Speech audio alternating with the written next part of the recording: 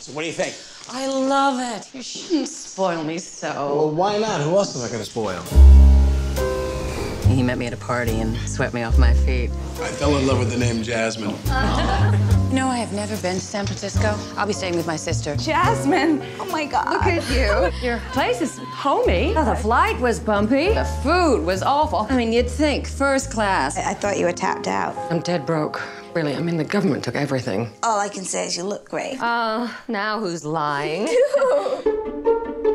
Is there anything you want that you don't have? Sweetheart, it's beautiful. When your sister had all that money, she wanted nothing to do with you. Now that she's broke, all of a sudden she's moving in. She's not just broke. She's all screwed up. Love, you know?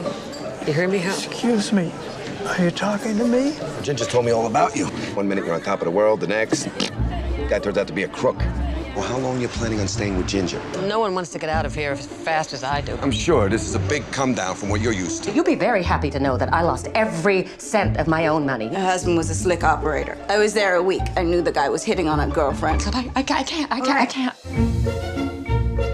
You choose losers because that's what you think you deserve, and that's why you'll never have a better life. She doesn't care about you. She's a phony. Can you please not fight in here? Don't think I can take it. For some reason, my Xanax isn't kicking in.